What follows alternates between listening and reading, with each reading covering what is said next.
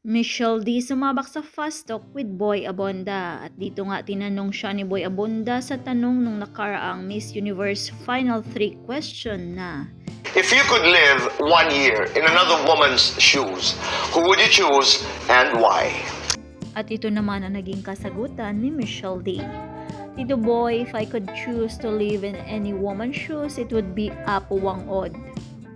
She's an amazing symbol of cultural preservation. She is an amazing symbol of ageism. She has been defying boundaries, stereotypes, and that is something that I have tried to inspire everybody around me as well, which is to own your unique story, own your tradition, love where you came from, love who you're surrounded with, and truly, with that unique story, you can make your country proud. You can show the universe what your country has to offer. In my case, my love for my country can really shake the whole universe as well. Wow! Hindi ko alam na tatanungin niya ngayon ako.